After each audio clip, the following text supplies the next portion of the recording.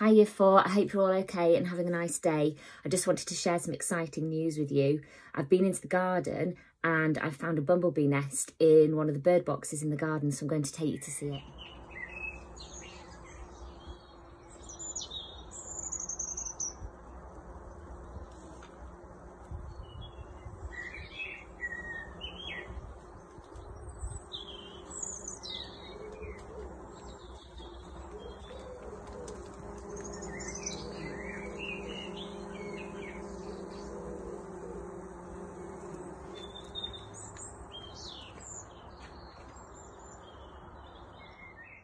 I hope you've enjoyed seeing that. Apparently I should consider myself very lucky because it's not very often that you find a bumblebee nest in your garden.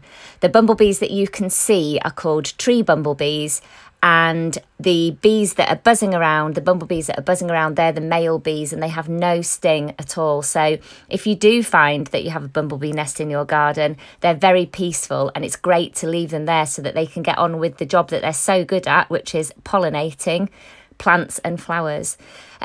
If you'd like to try and attract some bumblebees to your garden, I found a really cool way of making a nest for the bumblebees that they might come and nest in. So along with this, I'm going to attach the instructions about how to make a bumblebee nest for the bumblebees to try and attract them if you'd like to do it. Okay, bye.